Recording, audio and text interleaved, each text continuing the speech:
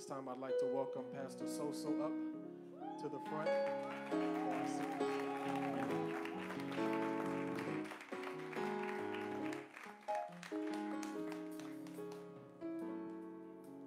Good morning, good morning, good morning. How many of you are excited in the house? It's a season of excitement. We are just so blessed. I and Dr. Faye just came back from a leaders conference in Omaha, Nebraska. And it's just so beautiful to know that God is everywhere. God is not just in your home church, God is everywhere.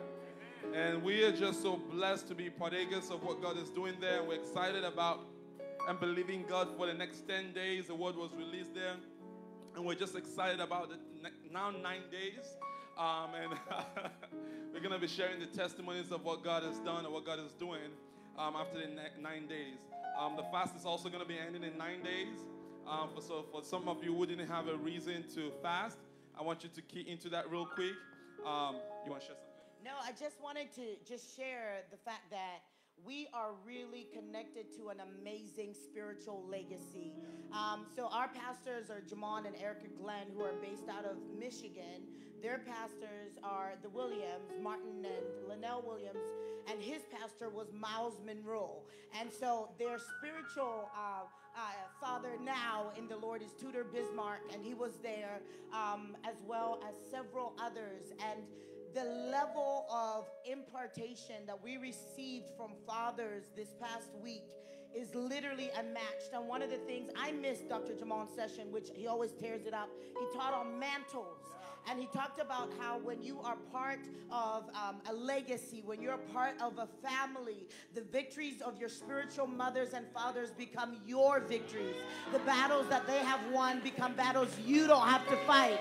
And so we can now step into the inheritance of our fathers' victories and their fathers' victories and the great men and women of God by mutual of covenant. We said this is our spiritual covering, this is our father, and now we get to be partakers of not only his victories, but those that have gone before him. So we are just super excited, and we're going to be sharing some more of what the Lord did this previous week. Amen. Amen. Thank you. Give the Lord a hand. I sure would have omitted all of that if she had not come up. I'm not good at telling stories.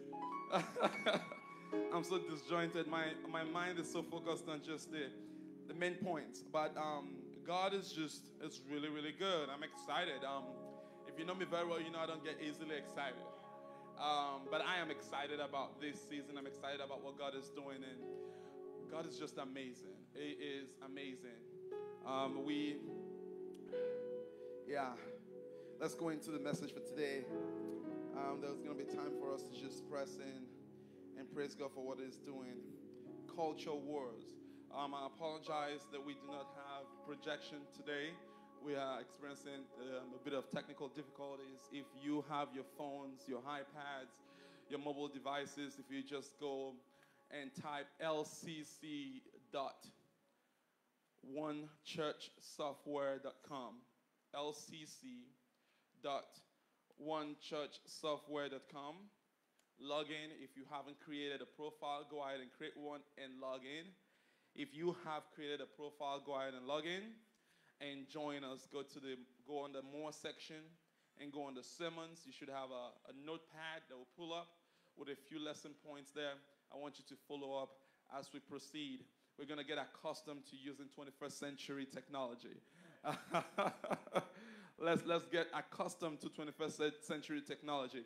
It is not of the devil. All knowledge proceeds from God. You may be shy about it. You may not like it. You may be scared about it. But the enemy catches wind of it, uses it, and way after he has fully used and utilized it, we now catch a glimpse of it. You know what? Maybe we can use that. Well, let us be the forerunners. Let us be forerunners of technology to praise God and to move the kingdom of God forward. So we're going to be talking about the culture in politics. This month, we are dealing with culture wars, the wars that is being waged against our spirituality, the wars that are being waged against us as children of the kingdom of God, as children of light, we are consistently battling ideas, culture. Culture is a moving trend. Culture changes, it morphs. It is advancing. Whether it's advancing in a positive trend or negative trend, we are consistently changing, upgrading, downgrading, moving our positions on things. And so we want to talk today about the culture of politics, because we all live in it. It is our reality. Some of us don't like politics. Some of us cannot even watch the news, right? Because we feel like, oh no, this is just too much for me. It is too much negativity. It is too much complaints. It is just too much. But you live in that atmosphere. Whether you like it or not, it affects you. Whether you choose the leader or not, they decide what happens to your life. And so politics is as important to our life as almost anything else. And so we need to understand, what are the cultural undertones? What are the cultural trends that are against the principles of God in our lives? It wouldn't be a problem if all of culture is in the will of God. We wouldn't bother about that, because it's in the will of God, and so we follow whatever trend there is. But if the trends of politics is against the will of God in our lives, then we have to pause, we have to assess, and we have to decide how to proceed. We live in a democratic government, which is a beautiful thing. We all can express our opinions. We all have rights, freedom of speech, and it is the beautiful, beautiful thing. I think our democracy in this country is the most advanced democracy, the most robust democracy in the world. And so we can say things. I came from a country where you couldn't speak as freely as we speak in this country. When I came here, I embraced it. I am like, yeah, I love this. You know, you can talk, you can dream, you can criticize, you can do all of this. These are beautiful things, right? These are beautiful things. But one of the things that you will observe is that as we talk and as we discuss and as we share our opinions begin to coalesce. It begins to come together into main frames, right? Either for this or against it. And then oftentimes a majority of us form an opinion on a topic, form an opinion on any political agenda, any particular topic. We form an opinion, and it becomes the strong voice. You see trends, political trends come and go. But because we all agree, because we all politically agree, based on whatever criteria we chose, or by whatever criteria we arrived at that decision, that does not mean it's the voice of God. It does not mean that God takes glory in that situation. It doesn't mean that that is kingdom politics. It doesn't mean that God approves of our politics, even though the majority of us believe it. Even though the majority of us stand for it. It doesn't mean that it's kingdom politics. It doesn't mean that God approves of it. And so we are continuously evolving, we are morphing. I see changes all the time in our immigration policy, in our economic policy, in the trade wars that is going on right now. I mean, on any particular topic. Some of us don't even care. We don't even know what's happening, right? But I think you should watch the news, because Scripture says watch and pray. If you ain't watching, you don't know what to pray about. Oftentimes, we're just concerned about our needs. I just need a job. I just need food. Well, you got to pray about the country that you live in. You got to pray about the leadership of the country you live in. You got to pray for wisdom on how to decide on any issue in the country. So we are consistently forming, we're consistently forming new opinions. And we're all coalescing. Our opinions are coming together. And one trend that I see that is worrisome for me is that we are adopting, as Christians, as believers, we are adopting certain mainframe understandings, certain political positions as the emblem of the church. As typical of the church, as the expectation of believers. Amen. And so you're gonna talk to somebody and they're gonna ask you, oh, what do you think of it? Who are you voting for? If you tell them you're voting one party, it's almost like, are you a believer? Almost as though if I'm a believer, I must vote this way. Now the interesting thing is, depending on what stream you are, if you are from certain streams, almost everybody votes a particular way. If you are in the certain streams, almost everybody sees things a particular way. And so there's a phenomenon called identity politics.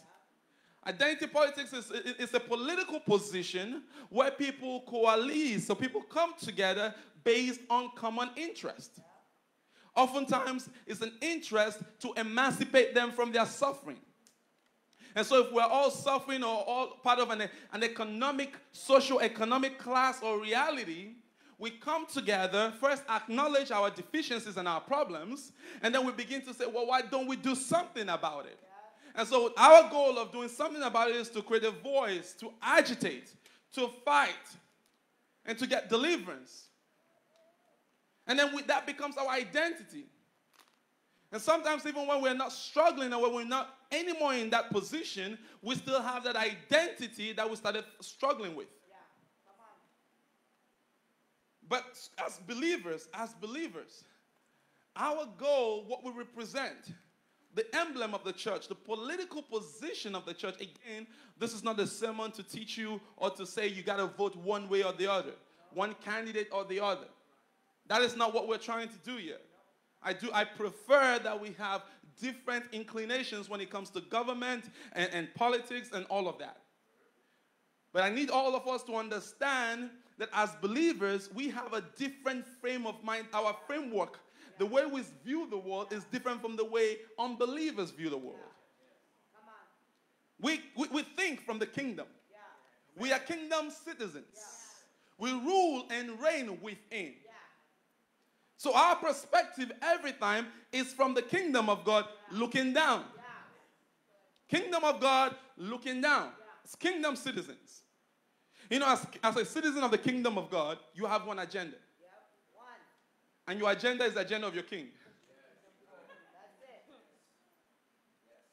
Your agenda is the agenda of your king.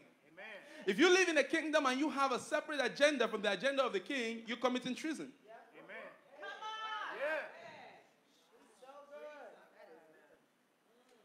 And you know what happens when you commit treason? In a real monarchy society, I know we've gone past that point right now. We're so civilized these days. But a few hundred years ago, if you commit treason, you've been killed. They take you out. And so if we understand that we are kingdom citizens, we cannot have an agenda different from the agenda of God. I don't care what socio-economic background you come from. It does not matter where you were born. It doesn't matter what your zip code says. Your identity, your political identity cannot be the identity of man. It has to be kingdom. Kingdom. Kingdom. I want you guys to write down these 3 points. If you've opened up your lesson plan, you would see these 3 questions there. And I want you guys to wrestle with this when you go back home. The church is not supposed to teach or to influence politics one way or the other.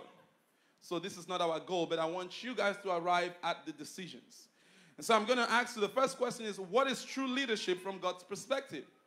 What is true leadership from the perspective of God? How does God see true leadership? Second question is God interested in your politics? Is God interested in politics?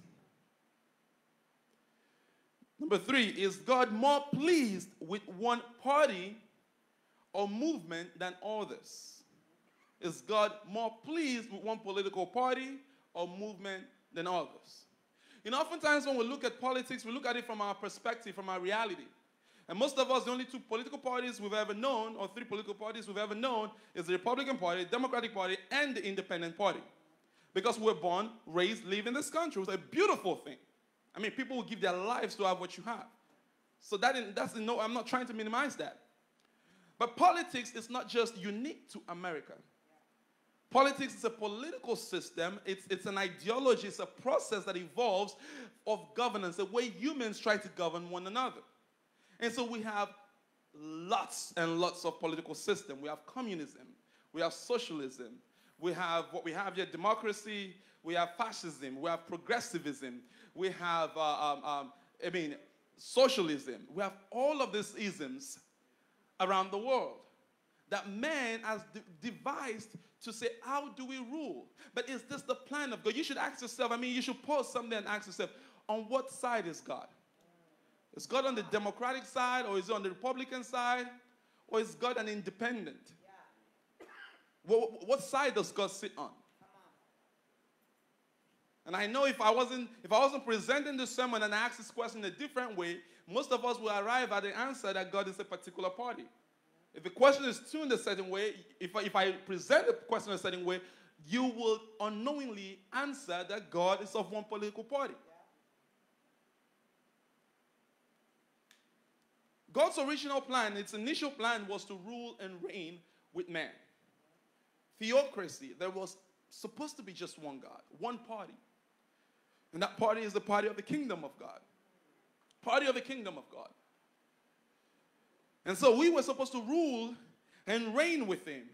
It was supposed to be our God, still our God, but was supposed to be our king, and we're subjects to him.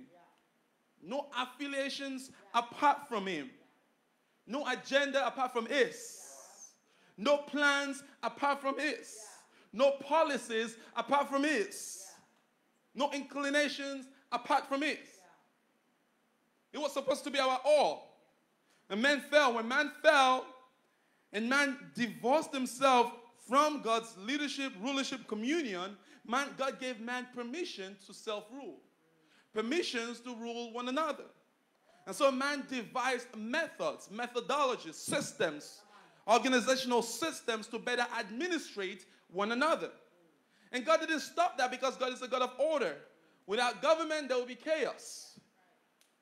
The chief principal reason government does is to administer and to what?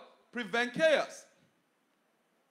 And so without government, there will be chaos. So God allowed government in different dispensations and time. But if we go back to the earliest political system we have, the very first political party that was formed at the Tower of Babel was a political system that wanted to preserve itself. It was a political system that wanted to get up to God, almost like challenge God. Scripture says in the book of Genesis 11:4. Genesis 11:4. They said, let us come together. If you read Genesis 11, it first of all talks about how they advanced technologically, how they started building brick and making mortar out of bitumen. So you can see the progression of development. But they got to a point where they began to have a common understanding, a common political view. How about we create a tower that gets up to heaven? The interesting thing is they said this, that reaches to the heavens so that we can make a name for ourselves. We can make a name for ourselves. This spirit of making a name for oneself is the same spirit behind every political party that has ever existed. Has ever existed. Political parties always start small with noble causes. We want to fight for the poor. We want to fight for the brokenhearted. They sound so beautiful and noble. And then when they get to the point of subsistence, once they get to the point of establishment, they want to retain power. They want to retain power. They want that to become the norm. And so you see that there is a continuous effort, continuous machinations to remain in power. The goal of politics is to seize power and remain in control. Don't get sidetracked by the beautiful stories your political party tells you. Don't get sidetracked by the bullet points. Those bullet points were well architectured to catch your attention. They were well scripted. People wrote that. They checked your politics. They checked your demographics. They checked your socio-economic background. They understand that people in particular, people groups, people in particular socio-economic class tend to think a particular way. And so they script ideas and ideologies for us. And we take them on. And we believe they are ours. They are our politics. But the goal of that political party, no matter how noble it sounds, watch them. When they get in power and they establish themselves in power, the next thing they want to do is to consolidate power. And then they start oppressing the other voices. They start oppressing the other voices. Go read world history. Go read the biggest crisis we had, World War I, started because Germany was trying to oppress the rest of the world with the German nationalism. German nationalism, when it started, did not start to oppress the Jews. It did not start to make anybody else feel less than. It started to emancipate the German people. And they said, let us come on together. Let us speak with one voice. Let us make the German people proud. Let us make the German people prosperous. Let us make the German people feel like they belong. Let us give them hope. And then they started gathering the small communities around Germany. And they fought off the other European forces. Is it Greek? I think it's probably Greek or Roman. One of those forces. But when they overcame, they thought, you know what? We can evolve. And then that nationalism progressed to a point of racism and anarchy. So the platform that you see Nazi, when we talk about it and you hear it, it just comes with a very wrong connotation. When it started with a good cause. I want you guys to understand that. When it started with a good cause. But because of the heart of man is desperately wicked, who can know it? That's why you got to be very careful when you affiliate yourself with any political party. Your leaders, you can't trust their heart. If you can't trust the heart of man, you cannot identify yourself with it. The only identity I have is of the kingdom of God. Because I trust the heart of a father. That he's always good. There is no, Scripture says there is no variableness in him. There is no shadow of turning in him. He is the same yesterday, today, and forever. He's predictable, he's dependable.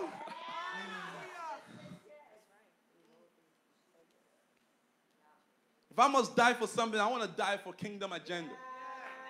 Not for the agenda of any man. Not for the agenda of any political party. Not for the agenda of any man who sits somewhere and come out and tell me what they want me to hear. I want to die for kingdom agenda. Scripture says in Genesis 6:3, God says, the Lord, my spirit would not strive or remain with man forever. Because indeed, he is flesh, corrupt, given over to sensual appetites. Nevertheless, his days shall be as 100 years, 120 years. So God he just gets tired of striving with us, striving with man, trying to establish his order with man. People say, how come we have so many political systems, and how come we have so many, you go to certain countries, I mean, children, I mean, you are able to dream because of peace. The reason why you have 5-year goals, 10-year goals, 10-year plans is because you have peace in your country. I don't want you to take this for granted. If you were but born in another country, I mean, just pause for an instance. If you just were born in a different country where your survival, your daily survival is dependent on the whims and the caprices of your president. If he wants to prove a point internationally, it just releases chemical weapons. I mean, imagine that. I want you guys to pause and imagine how important this is. Leadership is so important. And we need to be very careful and understand. If you look globally and look at what is happening, you will pray more about your government, for your government. Whatever you think, whatever your political position is, whatever your preferences are, you understand that the peace of your nation depends on your prayers. You're going to pray. Every time you see something you don't like, instead of condemning it, you go on your knees and you pray.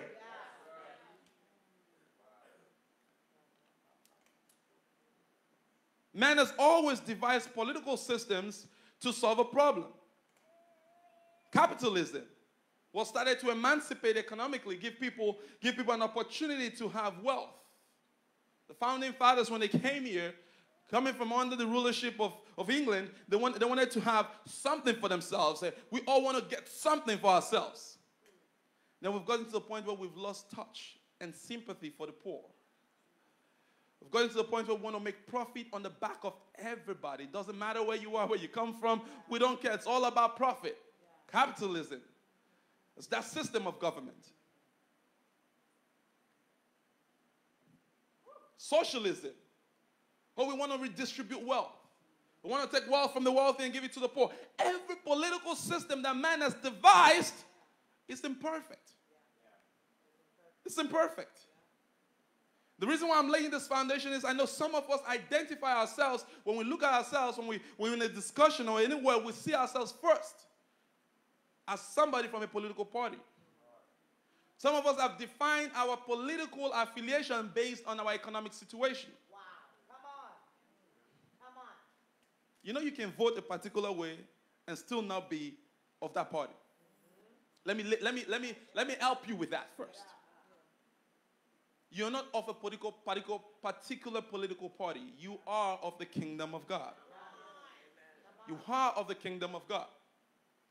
There is a reason when you do the elections, and this is not just us.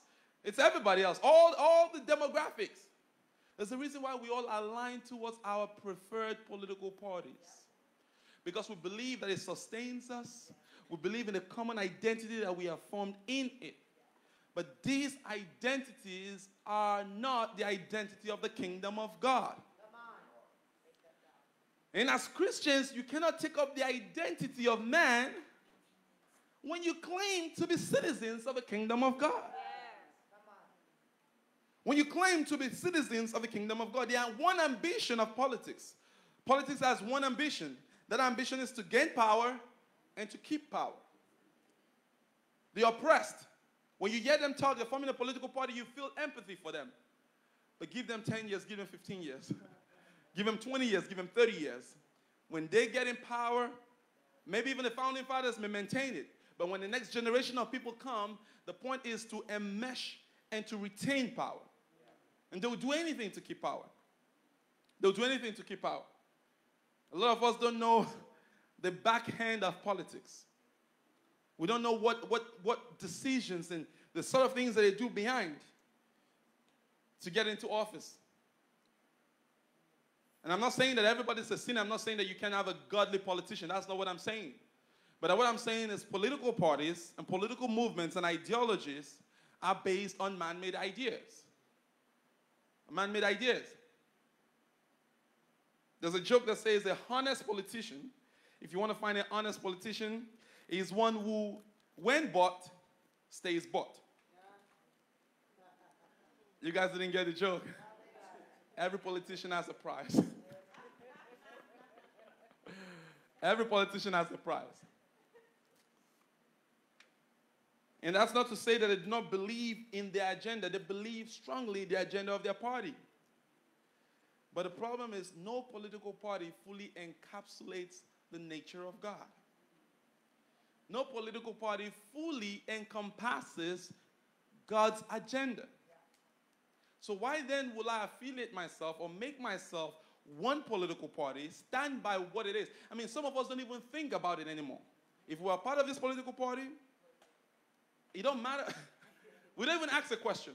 We just go to the polls and we just thumb it. We just got to win. We just press it. What are you voting for? What is the principle you're voting on? What are you trying to promote? We're trying to promote kingdom agenda. And scripture says in Romans 14, for the kingdom of God is not about meat or drink, food. It's not about your comfort. I know we need a little bit of something. I know in certain demographics we need more schools, better institutions, we need better programs. I understand all of that. And we can still speak for those things because it's the kingdom of God in those regards. But for us to become blinded because of the things that we need in a particular season, or because of our earthly need and our financial needs or our socio-economic place, we take upon ourselves the identity of a political movement that is alienated to the identity of the kingdom of God. And yet we call ourselves Christians. We call ourselves believers, children of the King. And yet we are not perpetuating the plan of God in the earth. Man's pursuit for idealism, write this down. Man's pursuit for idealism always leads to extremism. Man's pursuit for idealism, the ideal environment we want, the ideal political climate we want, always leads to extremism. There's always somebody who's going to come and wants to push the political front, want to push our understanding, our culture to an extreme position. There's always somebody who's going to come to push us to another place, to a more critical, a more extreme position on any issue. And we're going to take a few issues, and we're going to take a look at it. Now the question is, Jesus lived in a time that was political. There was always politics, even in the time of Jesus. So Jesus lived throughout a time that was political. There was the Roman Empire that had influence around the area. And then we had the Jewish political system that consisted of the Sadducees, the leadership. The Sanhedrin consisted of the Pharisees and the Sadducees. And then yet there's another third group called the Essenes. And these people had political ideologies, they had preferences, they had things they believed in as a political movement, the way they voted, the way they did things, their approach, the perspective, dependent on their political party. But Jesus, when he was dealing with these people, he wasn't scared to deal with their political ideologies. Jesus wasn't scared to be confrontational. We always look at Jesus and he appears to be the meek Father, the Father of peace, the Lamb of God that sits upon the throne. Scripture says that when Jesus came into the temple and he found the merchants selling in the temple, he overturned the tables and whipped them out. That was a capitalist system that was taking root and getting root in the church, in the house of God. And Jesus made it clear to them that you cannot bring your capitalism into the kingdom of God. It's okay for us to sell outside because that's what we believe in as a nation. Scripture didn't say they whip people out of the market. It's okay to sell in the market. That's what you sell. That's what you sell your wares. It's okay to do business. Jesus don't have a problem with capitalism. I don't have a problem with capitalism. But you cannot bring your capitalism into the church, into the temple, into the presence of God. They're sacred places. And I feel like in this generation, our political movement, we are eroding everything that is sacred. Everything that is sacred. There's a political correctness. You can't say certain things the way you would say them. Half of us talk differently in our home than we talk outside. My wife knows me. I don't make comment on Facebook because if I do, people are going to be, they're just going to come at me. Because I'm not going to say what you want to hear. I don't even know how to talk like that. And so we've developed political correctness. Safe zones, safe way of communicating. But what we forget is it's affecting the way we view life and the way the coming generation view life. And if there's nothing sacred to you, there's nothing sacred to that generation. All the principles, spiritual principles, the enemy is attacking every single one of it. And because we are party affiliates, because we see ourselves as part of a party. Some of us, and the interesting thing is you're still going to vote for them one way or the other. I tell people, I can look at a leader and tell you, you know what, I'm going to vote for you. And you know why I'm going to vote for you? Just because of 1, 2, 3 that you stand for. But I'm going to tell you to your face that I also don't like 1, 2, 3 that you do. The problem is nobody criticizes. Nobody speaks up the voice or the vision of God. If I'm part of a party, I agree with everything the party does. You can only be in total agreement with one kingdom. And that kingdom stands for righteousness, peace, and joy in the Holy Ghost. That is the only kingdom that you can be 100% in affiliation with. That is the kingdom that you can stand for, you can speak for, you can die for. It's the kingdom of God. Every other man-made kingdom depends on my interpretation of what is happening based on the kingdom of God. If you're in alignment with what is happening in the kingdom of God, I am for you. But I'm going to make it clear to you that the reason I'm with you is because my Heavenly Father approves of it. If you come up with another idea that is outside of the kingdom of God, I am not with you. Some of us, because of our political, social political situations, and I do not want to give details, but you know it. You know the reason why you voted a certain way. We know why we voted a certain way. This goes both ways. Any party.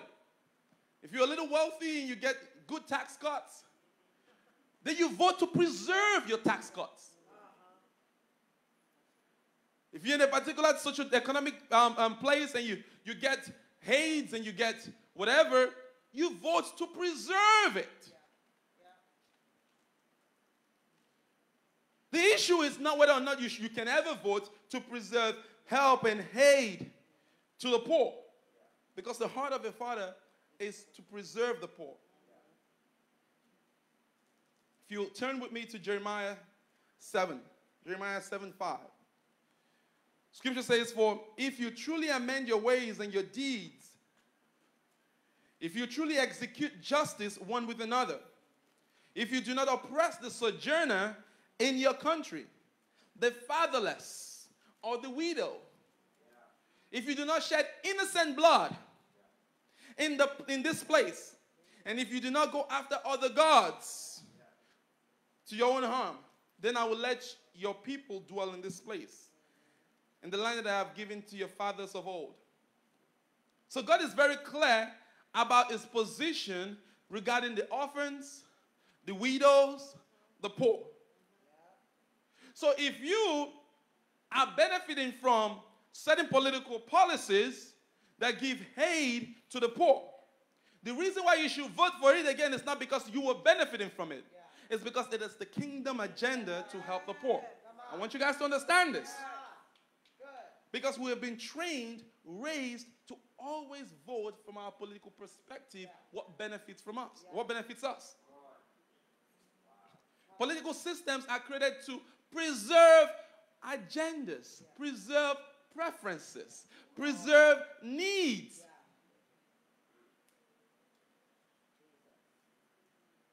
Preserve your needs. And you may be in this situation, we are kingdom citizens. I'm so excited about that. I understand that you may be in a position now where you need a little bit of aid from the government. It is the kingdom of God to help the poor, the orphans, the needy. But you should never remain there. God did not create you to be in a place where you only receive. You heal, you grow skills, you learn, you develop, you become wealthy, and then help the poor. The reason you vote a particular way is because you just want that system to remain that way it is, so it will continuously benefit you. You need to change your agenda. Change your plans. Change your perspective. If you are benefiting from a system that gives tax cuts to the wealthy, and then you will do anything to preserve your benefits. You don't want new people, you don't want new skill sets to come into the country because you feel like they're going to compete with you. You do everything to suppress other people just because you want to stay on the top. You will vote a particular way to stay on top. You need to change your ways. Your political agenda should be the agenda of the kingdom of God. As believers, the question then is, how then do we participate in politics? Do we even participate in politics? And there are certain people who teach people that, oh, no, it's of the world, don't touch it. Well, you have to participate in politics. Because essentially, it is the way you are governed. Whether you are passive about it or you are active in it, it affects your life. The people who get elected will direct the course of your lives. The people who get elected can start a program, they can end a program. They can execute injustice in the land. They can do anything. And you inherit it, there's little you can do. There's next to nothing you can do about it. Scripture says in the book of Timothy, if you go up and read, 1 Timothy 2:1-4, you would think that with all the negativities in all the political systems that we have, you would think that with all the shortcomings we have in all the different political systems, that God will tell you, do not vote. Or don't pray for the leaders that is sinful. Only pray for the righteous leader. 1 Timothy 2:1-4. Scripture says, first of all, then, I heard then all petitions, specific requests, prayers and intercessions, and thanksgiving be offered on behalf of all people. All people. Not part of your solution, your political class, not part of your political preference, that you should make intercessions and prayers for all people. But it didn't just end with all people. It says, verse 2, and I'm reading from the Amplified Version. For kings and for all who are in positions of high authority. All people in positions of high authority. You'd be like, God, why would I even vote for this person? Why do I want to vote for them? Well, let's read on. So that we may live in a peaceful and quiet life. So that we may lead, another version says, live in a peaceful and quiet life in all godliness and dignity. In all godliness and dignity. And oftentimes we take it for granted that we've lived in a country that has known peace for a long time. And we don't understand what it means for the leader of your nation to be sensible. And so if we have a political point or a political position that we do not agree with, we would curse them. We will lambast them. Write posts about them. Say all sorts of negative things. But what you don't know is you are cursing your destiny. Your destiny is closely tied with the leaders and the rulers or the kings that rule over you. And some of us get very spiritual about this. I want you to go read the scripture about David and when David heard against God. And the prophet Nathan was going to come to correct David. The prophet Nathan did not just go there and say, you know what, David, you done messed up. You just be acting a fool around here. In fact, I'm giving you the word of the Lord. Well, if you were coming and had done that, Prophet Nathan would have told you that. And I want you guys to be very careful where I'm coming from. If you were coming and did that, Prophet Nathan would have told you, you done messed up. You crazy. Why did you do that? But because of the elevation and the position and the calling of the position as king, even a prophet, when he approached the king, did not curse him. He had to give a story. He had to lead the king to see what he was saying without actually saying it. This is a prophet that God asked to go speak on his behalf. I want you guys to understand this because we're so quick to open our mouths. This is a prophet that God says, go correct the king. When he went into the presence of the king, and I guess that's why we don't like the monarchy system in this country, we like the democratic system. But what we don't understand is spiritual principles apply regardless of your political affiliations or understanding of systems. A ruler is a ruler, a king is a king, a president is a president. You don't like what they do, you cannot curse them. You can speak up, but you got to be very inventive and very prayerful in the way you speak. I'm not saying that you cannot speak up. That's not what I'm saying. But you do not curse them because when you curse them, you're cursing your nation, you're cursing your destiny. And this is in the scripture, it's not my word. So you don't feel like, it's just making things up. You got to pray for people in high positions in authority. Why? Because your peace depends on it. Because your dignity depends on it. There are parts of this world where people live without dignity. No human dignity. No clothes to cover their bodies. No food to eat.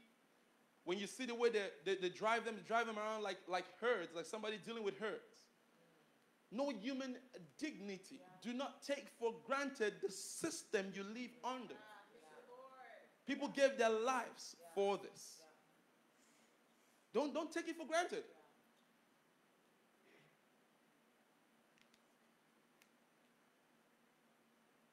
How do we deal with our current political, cultural issues? And that's what we're trying to do. The goal of this is, how do we deal with the cultural issues that we're dealing with right now? The political issues that are cultural. How do we divide it? How do we lean on? What do we vote for? What do we do? Taxes. Taxation is one. A lot of people vote on taxation. And I'm not going to tell you to vote for one party or the other. But I want you guys to understand that taxation is something that even Jesus had to deal with. Jesus is the King of Kings. He's the maker of the heavens and earth. When the devil came to tempt him, he told him, you cannot tempt the Lord your God. All of creation is mine. But when he was confronted by man, in the system of man, whether or not he paid taxes, Jesus did not claim to be God, and so he won't pay taxes. Jesus understood that his kingdom is beyond taxation. But because the kingdom of man needs taxation to run properly, he said, you go get them the 4 drachmas, and give it to them for our taxes. You cannot evade tax because you don't like the political order. You cannot. You got to pay your taxes. It's a cultural norm that we are, and this goes the other way. Giving tax breaks to the wealthy so that they can vote back for you. Lobbying for tax breaks. What is the kingdom of God? What's the heart of God concerning this? And we have formed and we keep forming political ideologies.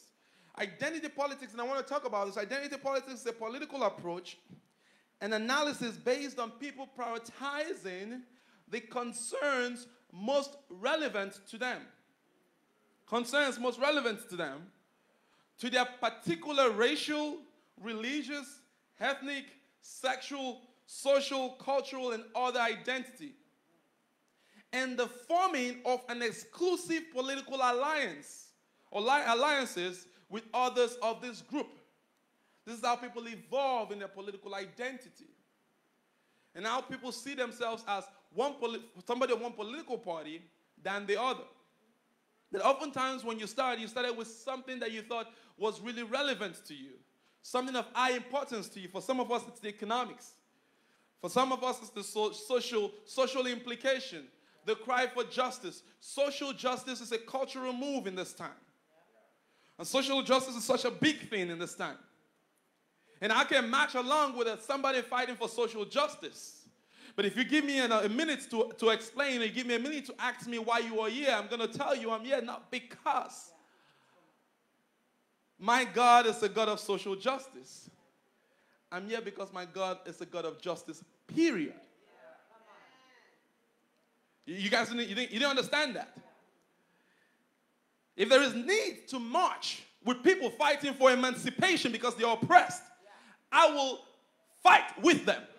Because the kingdom of God is righteousness, peace, and joy in the Holy Ghost. And so I will align myself and fight for the emancipation, but I'm not there because my God is just a God of social justice.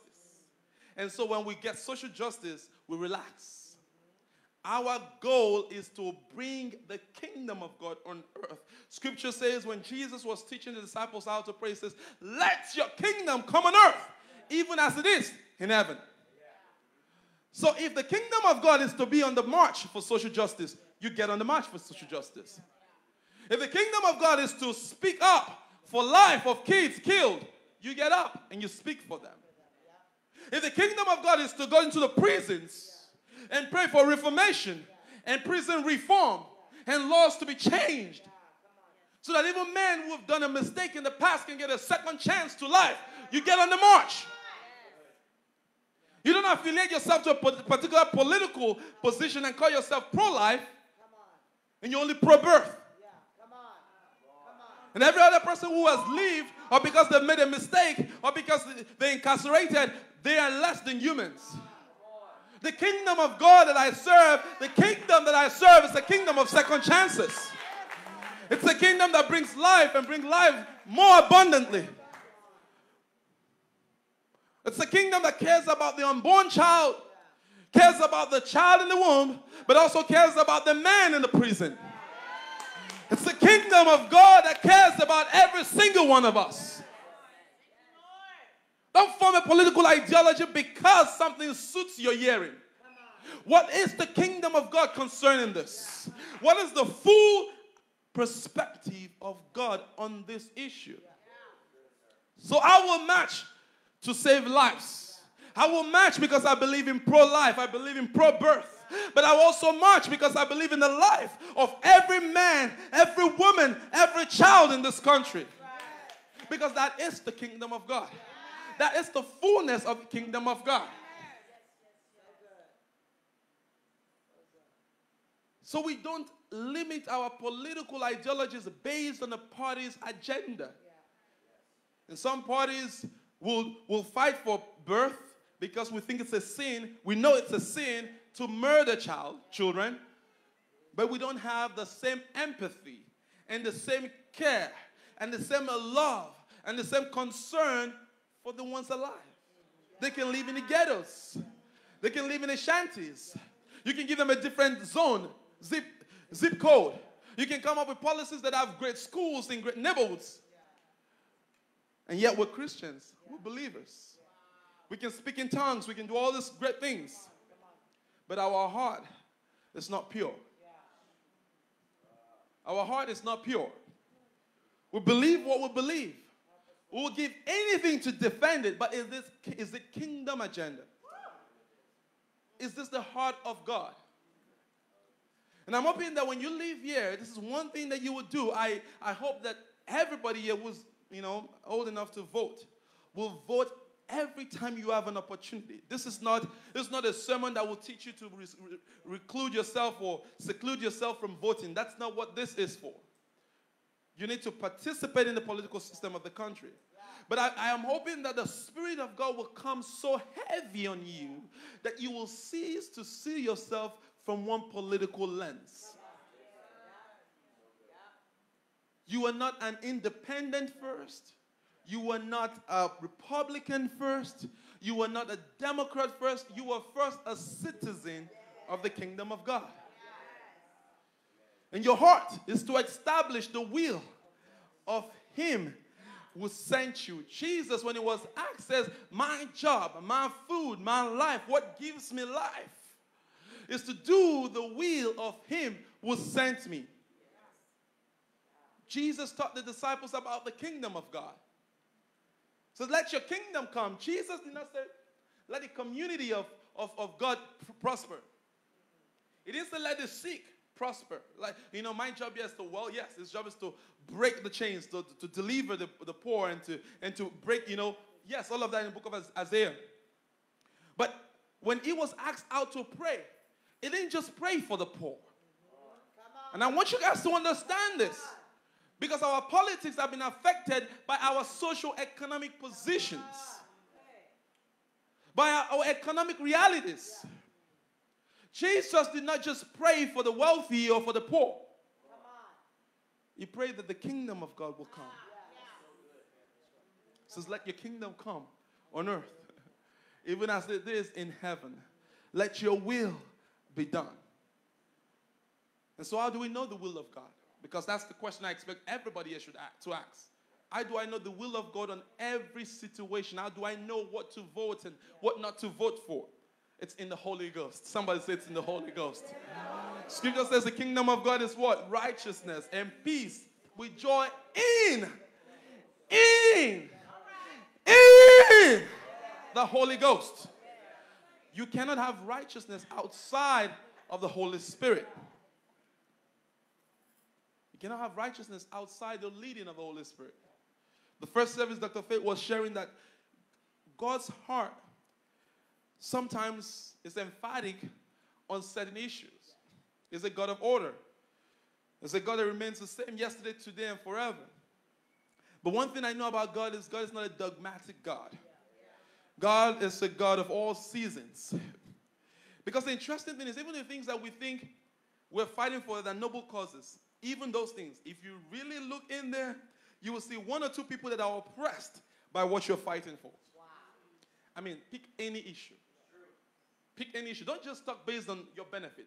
Look at everybody involved with that situation. Wow. Capitalism has a system of government. There are certain people who pay the price for us to be this wealthy. Yes, wow. Developed nations will keep impoverished nations poor so that they can develop products to sell to them. Don't let me go into international politics and all of that. But a lot of us just get carried away with, I'm good, I got jobs. What is the job index? What is the unemployment rate? Yo, do you understand that unemployment rate that you are benefiting from, there are people who are paying the price in other nations. Amen. Amen. So when I tell you that every political system on earth, if it benefits you today, don't think that it's the will of God necessarily. The question is the kingdom of God reflecting in this policy? Is there righteousness in this policy? Is there peace? Is there joy? Is the kingdom of God expanding? If you join me on your feet as you rise.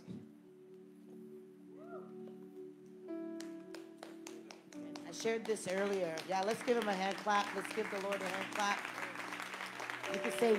You can see this is a passion point. We both passionately love politics and government. We have a future in it one day.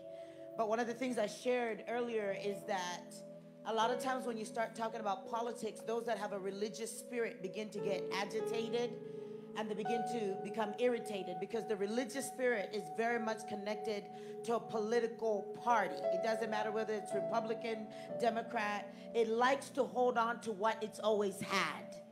And so when you begin to challenge thinking and beliefs and how things have always been, you can start getting, it feels like something is being pulled or taken away from you.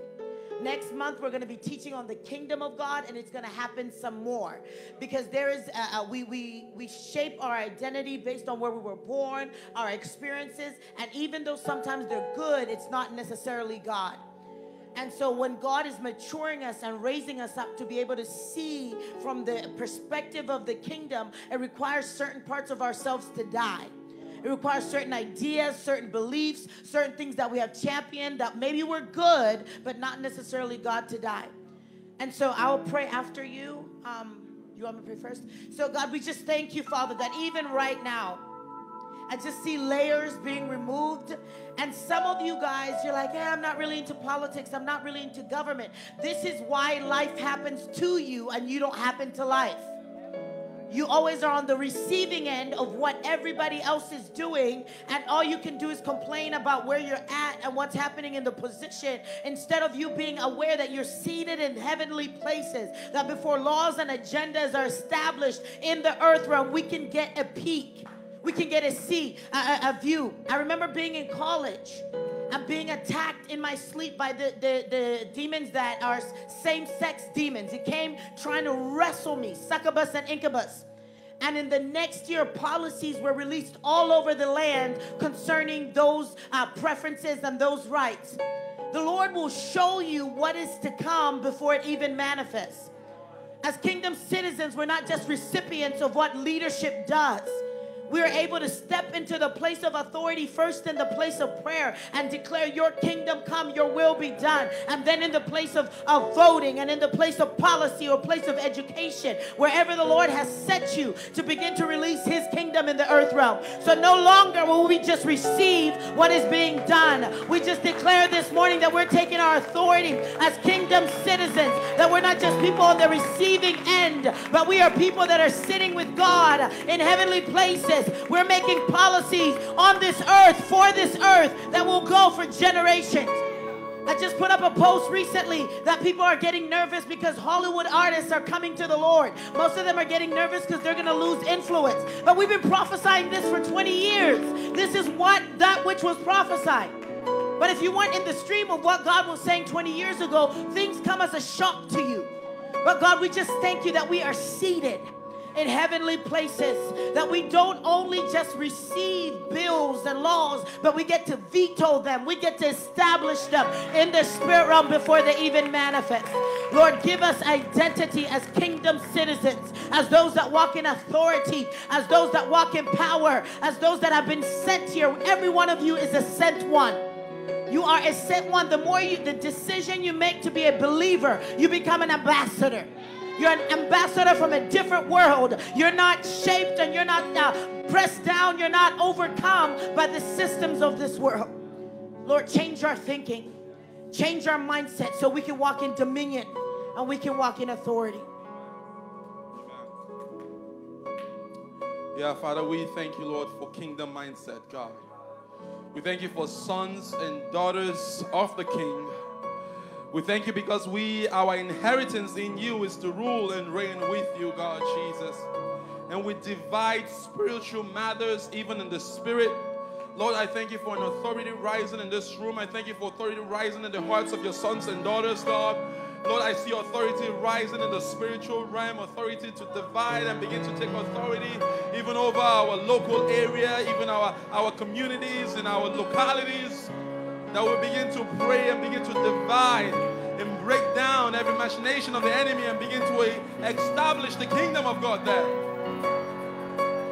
Righteousness and peace in our community.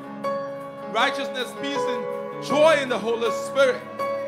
That we'll be led by the Holy Spirit. The kingdom agenda will be our agenda. The kingdom agenda will be our agenda. Every false narrative. And some of us, I just felt the Holy Spirit just dropping in us. Some of the reasons some of us have not prospered. Some of the reasons some of us have not broken free, have not gotten deliverance in certain areas, is because of our expectations and our ideologies. Our ideologies about what the government needs to do for us and how the government needs to operate. And Lord, I thank you for deliverance even in this hour, God. I thank you for delivering us, Lord, from the lie of the enemy that we belong to a social political class, that we belong to an hierarchy, we belong to a place in the system. I thank you because we are kingdom citizens. I thank you because we arise above the barriers, we arise above the bondage, we arise above the limits set. Come on, let's pray in the Holy Ghost. Thank you for dominion. Thank you for dominion. Thank you for dominion. Step into your dominion. Come on, everybody in the church. If you don't have your tongue, pray in English. Begin to shift your status. Come on. Pray in English if you don't have God. Come on.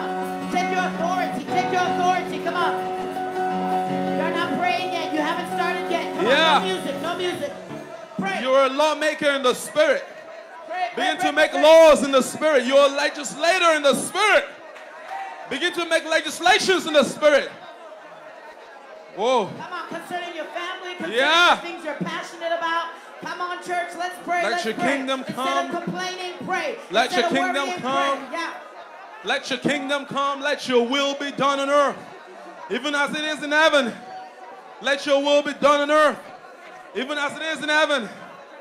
Let your will be done on earth, even as it is in heaven. Lord, we are not held bound by the policies of men. We're not held bound by the policies of our demographics. We're not held bound by the policies in our zip code. We're not held bound by the things, the government of this world. We are kingdom citizens. We operate from a kingdom perspective. We operate from a kingdom position. And Lord, we thank you because we're making laws even in the spirit realm that would establish your kingdom on earth, God. Let your kingdom come on earth. Let your will be done. Let righteousness reign. Let righteousness rule. Let righteousness reign. We pray for the leaders of this nation. We pray for the leaders of our communities. We pray for the leaders of the state. We pray for the leaders of this nation. Let your righteousness reign, God. Let your righteousness reign, God. That you will give them wisdom in their sleep. That you will give them wisdom in their board meetings. That you will give them wisdom on their play court. You will give them wisdom wherever they go.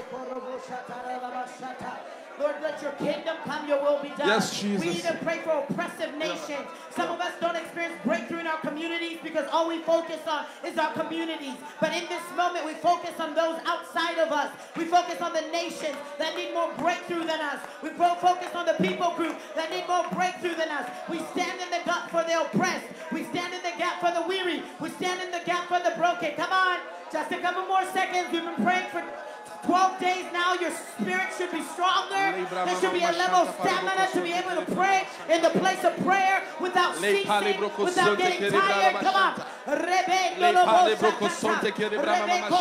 Authority is gained in prayer. Come on. Scripture talks about intercession. It says to make intercession on behalf of all people. To make intercession on behalf of the nations. To make intercession on behalf of rulers. When you make intercession, you stand in the gap. When you make intercession, you intercede. You intercept. When you make intercession, you stand in the stead. Come on, come on. Those in the prisons, those on the immigration line. God, we just stand in the gap. We stand in the gap. We stand.